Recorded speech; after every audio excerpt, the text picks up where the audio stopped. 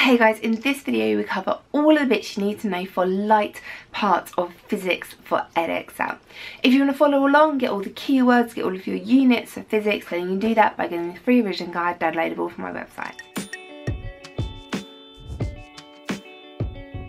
When a wave is reflected, it is going to come in, meet the boundary, and then be reflected off.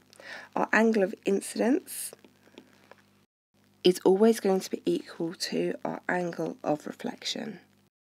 So we can always say that I equals R. Your normal line is in the middle here. It is a dashed line and it is drawn at 90 degrees to the mirror or the surface that the wave is being reflected off. If we have a sound wave instead of a light wave that is being reflected, we are going to get an echo. Refraction happens when a wave passes from one medium into another medium, say from air into glass or air into water, and it will change direction. So here is our normal, here, move it down to here. It will change direction as it goes through there. And the reason it changes direction is because the wave changes speed, but different parts of the wave change speed at different points. So this part down here that hits first is going to change speed, either getting faster or slower before this part of the wave up here, which hasn't changed medium or speed yet. When you shine light into an object, sometimes some of it will go straight through and some of it will be reflected. Other times when you shine light into an object, none of it will go straight through and all of it will be reflected.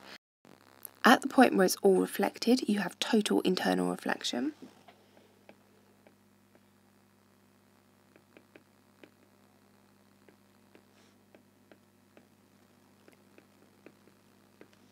And this only happens at the critical angle.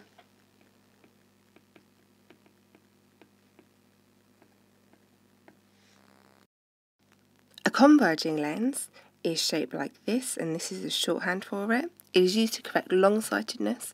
It's going to produce a real image, and it's a type of lens used in magnifying glasses. I have made many videos showing you how to do ray diagrams, but just as a quick recap, for a converging lens, your first line needs to go from the top to the lens and then on the other side through the primary focus. Your second line needs to go from the top through the middle. I should extend that line a touch. Your third line goes from the top through the focus until it gets to the axis, then it runs parallel with the axis and is going to be there. Then over here we are going to get our image formed, and that image is going to be upside down.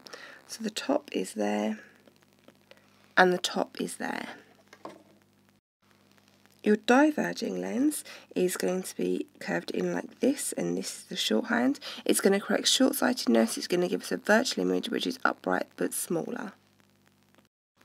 Drawing a diverging lens, our first line goes from the top of the object to the axis, and then we need to backtrack through the focus on the same side. So I'm just going to draw a dashed line here, and then the line will actually go like that. And our second line needs to go from the top of the object through the middle. And where those 2 points cross, there is going to be our virtual image. Using a prism or water in this circumstance, visible light can be broken up into its different parts: red, orange, yellow, green, blue, indigo, violet. Red light is going to have a wavelength of 7 times 10 to the minus 7 meters, moving through to violet, which is going to have a wavelength of 4 times 10 to the minus 7 meters. Frequency, we're looking at the other way around, so the frequency of red light is going to be 4 times 10 to the 14 Hertz, whereas indigo is going to be 7 times 10 to the 14 Hertz. Here we have the electromagnetic spectrum from radio waves, microwaves, infrared, visible light, ultraviolet, X-ray and gamma rays. Over here these ones are high energy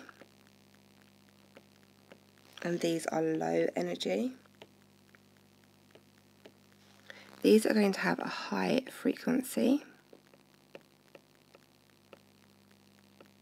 and these ones a low frequency.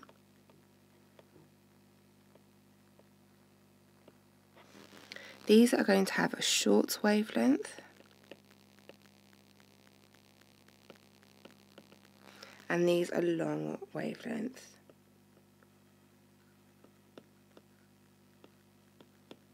Wavelength for radio waves can stretch into the meters, the kilometers, very, very long wavelengths. Our radio waves can be used for radio communications. Microwaves can be used for mobile phones and for heating food. Infrared are used for things like the button, the light on your remote control. You can also use it for heat sensing. Visible light is used for cameras in your eye. Ultraviolet can be used for detecting things like fake money. X-rays are used for broken bones, and gamma rays can be used for treating cancers or sterilising things like killing bacteria. Lots of different surfaces would emit and absorb radiation. Some will do it better than others. Over on the right hand side you can see the practical, one of the required practicals that I've done for you. Good absorbers are going to be dark surfaces and matte surfaces. Good emitters are going to be dark matte surfaces. Good reflectors are going to be shiny surfaces.